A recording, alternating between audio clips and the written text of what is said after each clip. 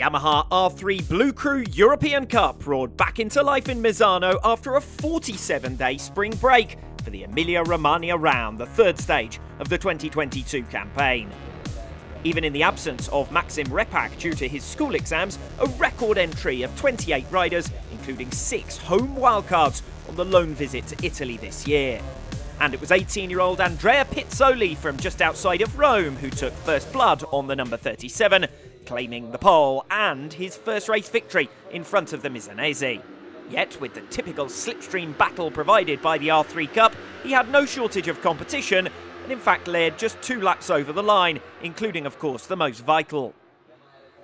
Another Italian, the number 13, Davis Bergamini, winner of race 2 at the Aragon round and then championship leader, was again among the lead group at what is very much a home track for him, having been born just 140 kilometres away in Bologna. And it wasn't long before championship leader, Assen double winner, number 39, Enzo Valentim, was trying to take control of the race at the front. He led 3 out of 8 laps over the line. A new fastest lap from youngster Emanuele Cazzaniga saw him leap from 11th to 6th, the wildcard remaining in the fight at the front right to the finish. 14 riders were separated by less than 2 seconds with 3 laps remaining, Pizzoli, Bergamini and Valentim remaining the favourites at the front. That group finally thinned on lap 8 as Kevin Fontana, second in the championship arriving in Misano, made an overambitious move at the Quercia hairpin and went down. The Brazilian remounted and finished towards the back of the field. His run of 3 consecutive podiums ended. Valentim, having defended valiantly at the front, finally lost the lead to a mammoth tow on the penultimate lap for Gustavo Manso. The 17-year-old, arguably the unluckiest rider on the grid in the opening 2 rounds, would finally secure his first podium. He led into the final lap, only for Emiliano Ercolani to bring himself into contention from 7th with 2 quite incredible moves. The first a bold effort down the inside into turn 8, then a tremendous switch of lines through turn 9 to take track position.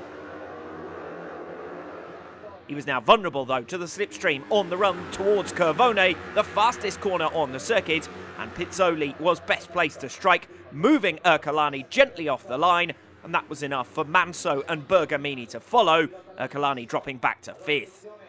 A typically close finish, just 200 separating the top 2, and Cazzaniga in 4th, only 2/10 from the winner. I'm very happy for the race. I'm very difficult. Thank you, my team, people, the support, everybody.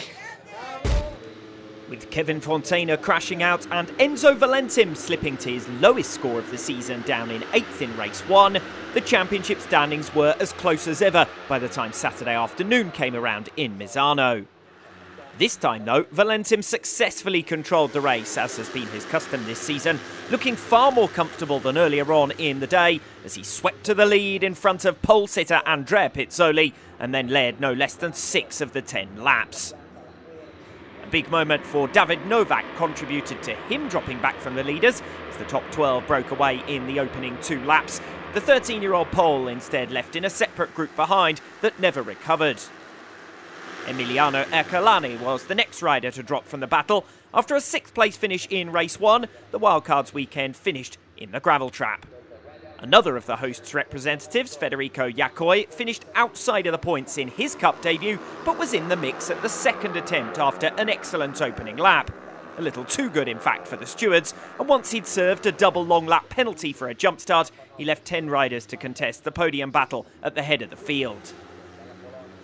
The same 4 who provided the lead quartet on the penultimate lap of race 1 were again the main contenders in race 2. Pizzoli and Bergamini came through to lead, Valentim and Manso well placed to strike. But the best action was reserved for the final lap, Valentim passing the 2 Italians ahead of him and then getting his elbows out to push Pizzoli aside.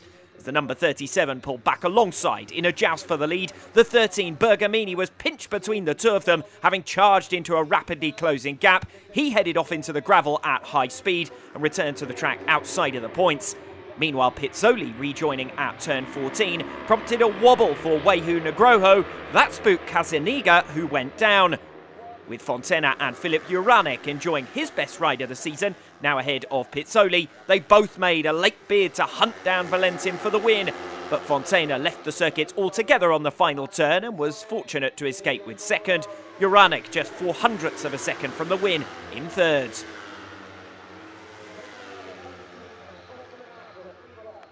A first podium for the steadily improving Czech, while of the main championship challengers, it was Valentim and Fontana who successfully steered clear of the last lap chaos in race 2. I'm really happy with the race. It was a bit hard the weekend. For me it was a difficult track comparing to Assen. But in the first race I made a mistake. I touched with another rider and I lost a lot of positions and I finished 80th. Not the best position, but I could have some points. And now this one, I was giving everything to win, to open my gap to the championship lead. So I'm really happy. I want to thank everyone that support me, that sponsor me, and that's it. Let's see in the next round. Valentim extends his lead over his fellow countryman thanks to Fontana's Race 1 retirement, while Pizzoli enjoys his best scoring weekend yet and moves from 5th to 3rd. Racing resumes after a month-long break with the UK round in July.